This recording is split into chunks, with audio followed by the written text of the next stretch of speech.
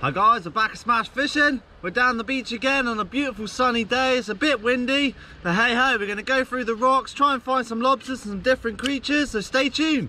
It's Smash Fishing, woo! Dead shore crab there. Always funny the colours on these things. Got greens, browns, oranges. It's another dead species of crab there. That's the velvet swimmer. That one's shed its shell, that. Molting. Nice old dugout mound here.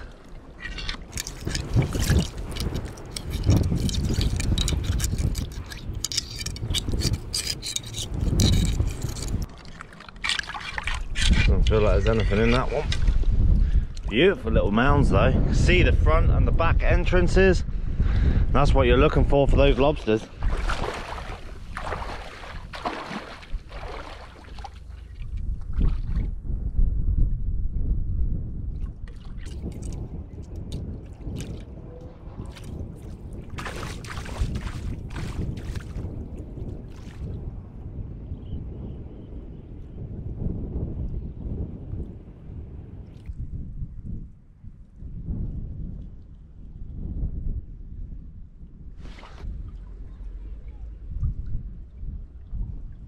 Something really therapeutic about just walking through the water like this. I'm waiting for the tide to go down at the moment. I've just been going through the boulder bed here, just seeing if there's any lucky Larry lobsters. But I'm quite high up the beach here, so chances of finding anything decent are quite remote until we can get to the furthest part. It's nice just walking around. It's a beautiful day, and we're out of the wind a bit here as well, so it makes for a nice enjoyable forage. Come on, you lobsters.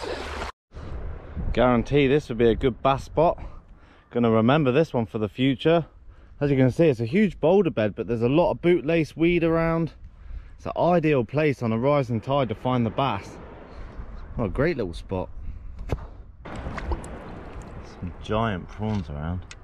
The size of that one.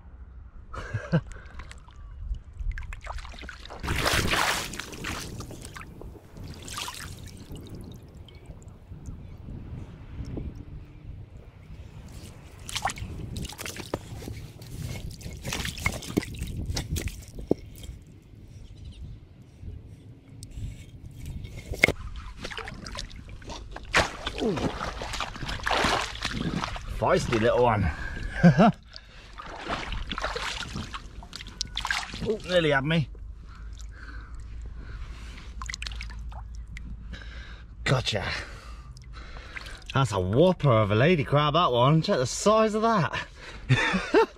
Almost had me a few times. That's the velvet swimming crab, guys. What an absolute beast. These things give you a nasty nip if you let them. We don't want none of these today. We're going to try and wait for the lobsters. Fingers crossed we can get a keeper. This right here is the painted top shell.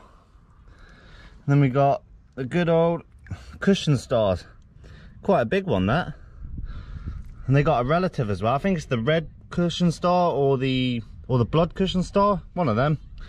Really pretty they are. I've never found one of the red ones before. This is the one that we get the most of. Really nice to see. Abundance of life. Got a lobster here, guys. Got him! First Larry lobster of the day. He's right in this hole and he just come flying out. I don't think he's size. He's a bit small, that one. But cracking all the same. Woohoo! We actually got one. I've been searching around for a little while now. But lovely to see. Look at that. Little Larry lobster, baby. Finally, I've been searching all around this part and there's just been nothing. And this little bugger comes out of nowhere. What a cracker.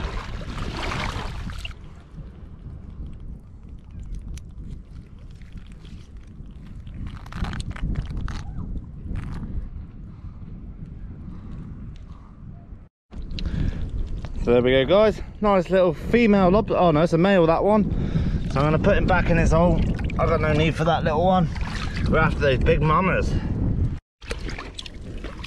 Oh, I nearly had him. Where's he gone? Come here. Where's he gone?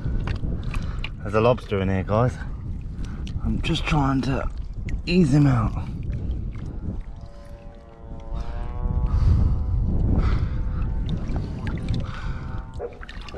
think he's got away from me, the little bugger.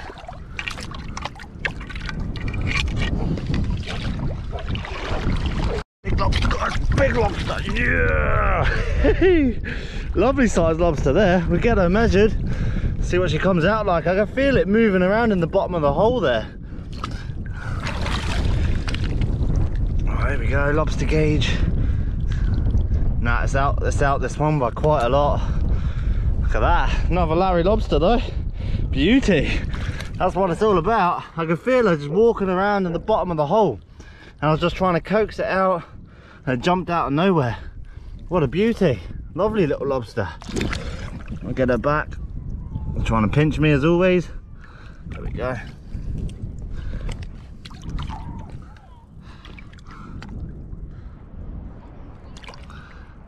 That looked like a good lobster when I first seen it. Go on, go back in your hole. There we go. Kick back, go on. There we go, go back. Doesn't want to go back in its hole. There we go. Keep it away from everyone else. That's 3 lobsters we found now. The little one that I couldn't get my hand on before, and 2 medium sized. Those 2 were just outsized by about 5mm. Fingers crossed, once the tide goes down a little bit more, we can find some more. Fingers crossed we get a big one. I've given up in that spot now, guys. So what I'm going to do is I'm going to ride around the island and go to the crab pot. It's only had a 24-hour soak, but you never know, could be a Larry lobster in there. It's got fresh bait, so I'll see you on the beach. Hell yeah.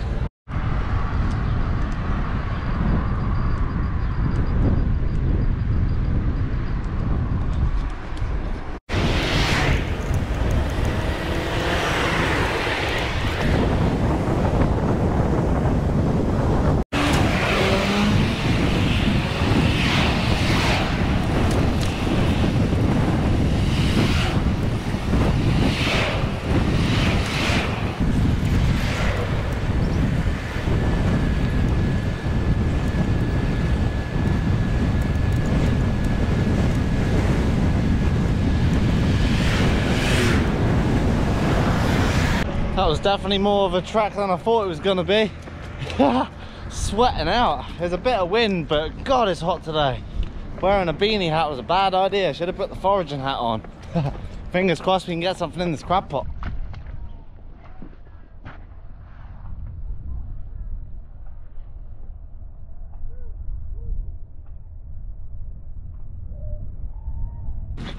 That tide's starting to whip in now, so I've got to be pretty quick here, because where my crab pot is a big gully and it gets cut off about 2 hours up from the tide, so you've got to be quite careful.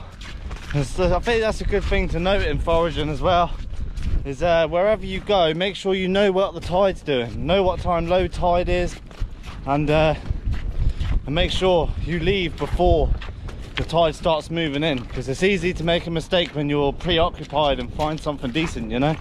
So always worth putting that little bit of safety in there, because it is dangerous. We are at the crab pot. Boy, that was a trek.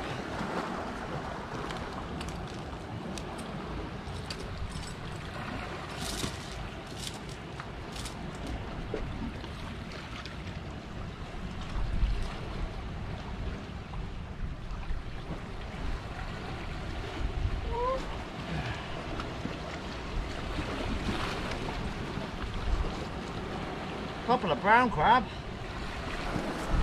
Here we go, guys. Couple of brown crab here.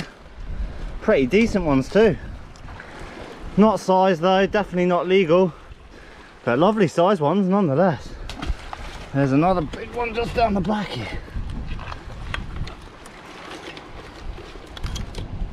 Come on, let go.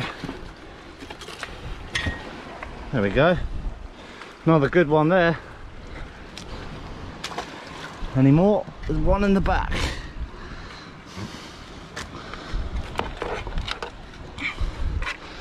There we go. 3 brown crabs, no lobsters. Still got tons of bait in there, so that's going to be good for the next few days. Fingers crossed we get a nice lobster.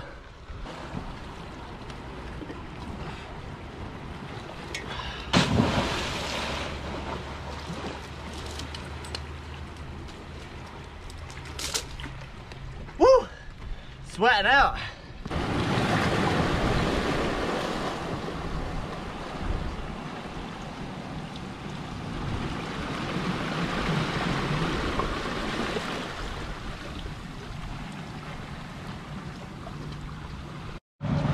all these right here, guys. I never really noticed these on the rocks before. These are all the new shoots for the bootlace weed. As you can see, there's quite a large amount of it down here, and that's how they start out, just like that, and they start growing outwards and then into the long tasty plants, which is the thongweed. Got the netted dog whelk there. It's a little brown crab. Come here, little buddy. Ah, a little miniature version of what we had in the crab pot. Always like doing this as the tide's coming up. So just follow the tide up and lift up some rocks. You never know what species you're going to find. As often, that's how you're going to find something new. Cracking sized Xantho crab there. See, it's got quite a lot of purple on that one. You always find this sort of colour's got a lot of purple. And then you get the browns, the reds. Some of them come a little bit yellow as well. Cool little creatures. A feisty old Xantho there. Look at that one. Ready for war. All sorts of little sea squirts here. Not sure what the species is. There's so many different types of sea squirts and all the rest of it. Go on, buddy, get back there. Don't bite me, just go back. Definitely shows how fast the tide comes up. Though all of those boats there, they were dry when I first got here about 20 minutes ago. That's why you got to be careful, especially in the Channel Islands. We've got such a tide range that moves so fast. You've got to be so careful. You can really get into trouble. Got some pipefish here. Could be a male and a female. Got a light brown one, and you got, where is he? Where's he gone? Oh, there he is.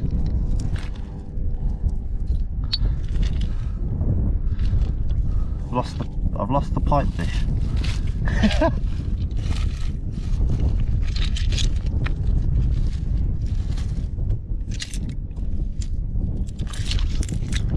Oh, there's a baby green one there. Look how small that one is. It's tiny. I don't know where the other pipefish has gone. Oh, look at that. That's a tiny little Xantho crab. That's a different species to the one we found before. Cool though. What's that? Some sort of little sand goby.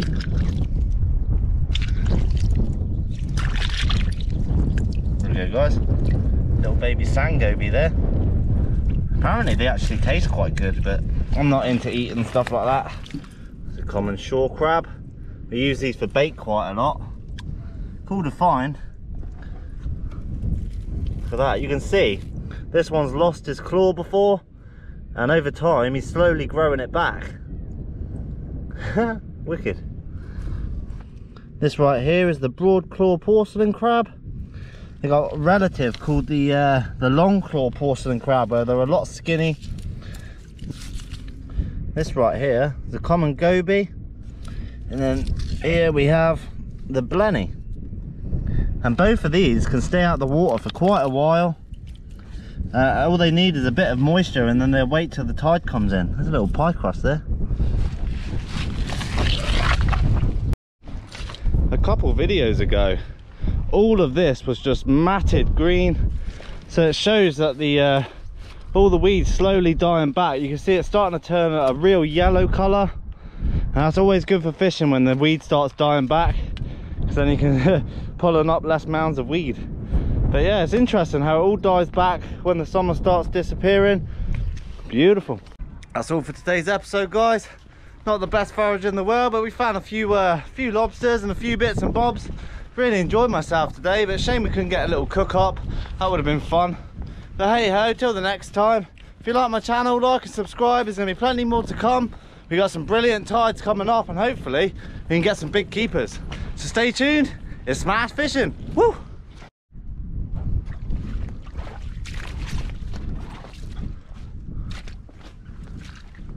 Some cool little birds down here.